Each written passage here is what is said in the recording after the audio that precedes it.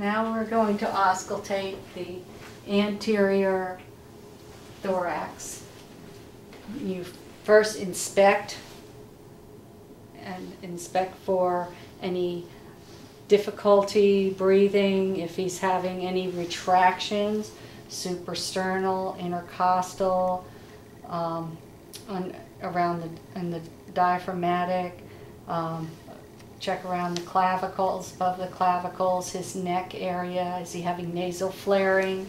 Is he having problems with his breathing? Look at the coloration, any cyanosis, and if he's checking his respiratory rate to make sure it's regular and even and that it's not labored. Then you inspect that. Any problems with the skin, lesions, bruising, injuries, inspect that area, and now you will palpate. You're generally palpating to see if you found looking for any deformities, tenderness, problems. Have him take a nice breath in and out and check for diaphragmatic excursion.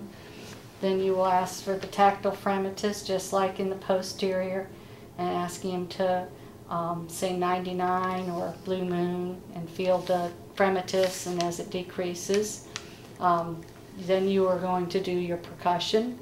And in the same areas that you're going to auscultate, you should check over the apices of the lung, which is over the clavicle on both sides, and then between your intercostals.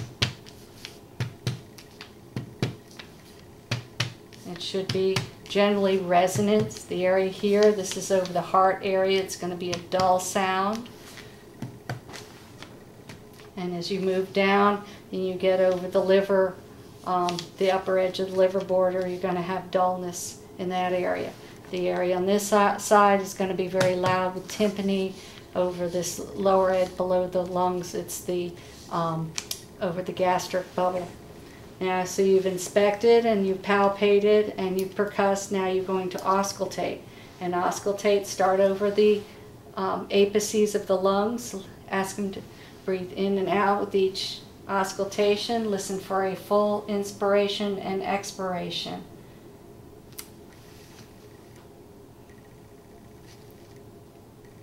You're going to listen again between your intercostals.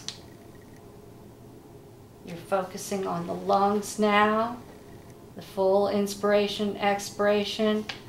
You're turning off out the cardiac sounds. You'll do those next when we listen for the heart area. When you are